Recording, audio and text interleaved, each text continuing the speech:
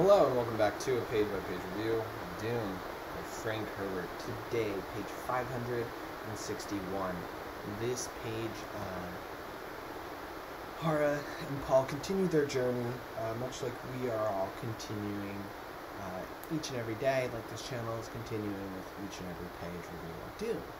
And this page is interesting in the fact that Paul passes a room with children of Stilgar Sietch, the tribe, and they're all learning in a classroom while a teacher points at names and words on a board, and the paragraph goes, as she moves, or she has a stylus, and it says a projecto, and so as she points to these, it indicates which one people, what the kids should say, and they chant along, saying tree, tree, grass, dune, wind, mountain, hill, fire, lightning, rock, rocks, dust, sand, heat, shelter, heat, full, winter, cold, empty, erosion, summer, cavern, day, tension, moon, night, caprock, sandtide, slope, planting, binder.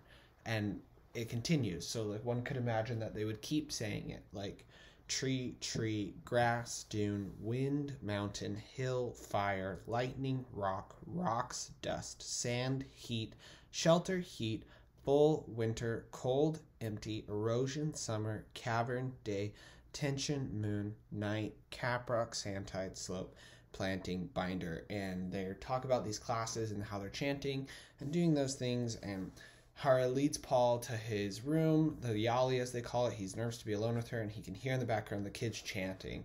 And we can just assume that they would continue something similar to what we read here on the page, where it says tree, tree, grass, dune, wind, mountain, hill, fire, lightning, rock, rocks, dust, sand, heat, shelter, heat, full, winter, cold, empty, erosion, summer, cavern, day, tension, moon, night, caprock, sandtide, slope, planting, binder.